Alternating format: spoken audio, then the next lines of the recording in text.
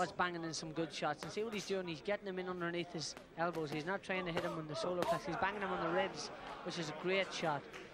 Bowman's, who's he trying to fool by pulling a smile there? He's banged a good heavy shot on the solar plexus or on the short ribs. Oh, right hand. That's one. I don't think Jeff Bowman is going to recover from that too quickly.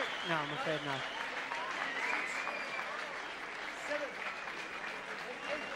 No. Oh, that's it over. You were right, Dave.